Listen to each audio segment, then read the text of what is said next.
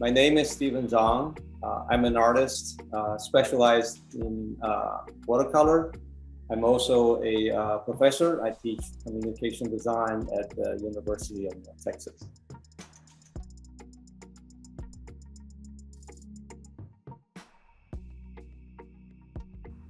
One of the things in my painting of nature, there is no man-made object.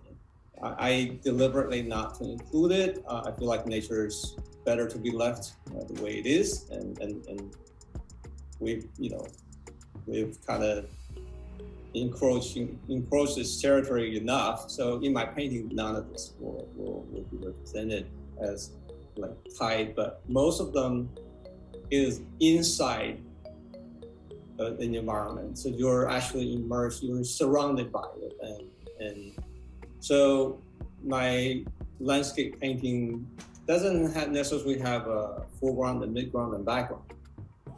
It's all immediate, it's all surrounding you. So you're bombarded by the richness. There's definitely layers and depths in there, but there's not like, hazy, distance and cloud, and then midground, and then the foreground.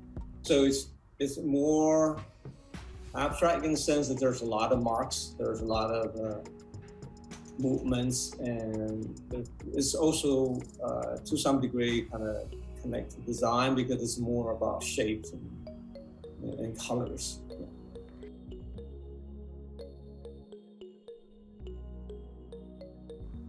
My approach to watercolors, I follow what happens. It's just sort of a relationship that's both ways. And I take a lot of pictures. I think it is very important to look at all the angles. I also do some on-site sketches, but the sketches are not meant to create the final work. And for me, on-site sketches are for me to try to study and capture the essence, what I see there. Because that, as you sketch, your memory is deepened. And then so coming home with hundreds, if not thousands of photographs and with some sketches, and it'll refresh my memory. A lot of time it takes a long period before I paint something. The process of taking photography only is the beginning, and then there's a process of like trying to figure out which one to paint, what to paint, how to paint. Because watercolor is such a spontaneous material, a painting or medium, I know something's going to happen that's going to go beyond the pencil lines. So having some sketches there is good to kind of work out a composition, work out some details that you don't want that spontaneous process to mess up. And then once you start putting your paint on it, that's a different kind of game. It started just to go anywhere.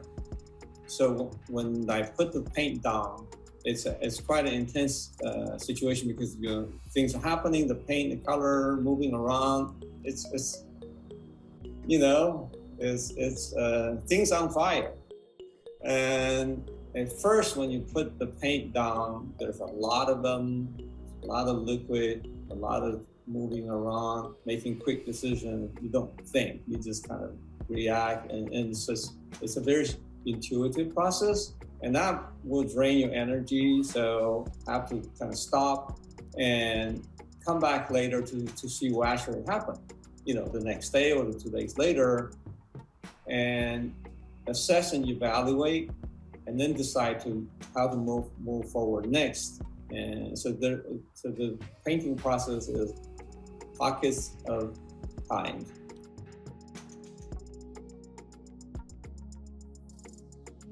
I feel extremely honored to be accepted, and be representing the United States. I feel humbled. I literally didn't expect that I would be one of those.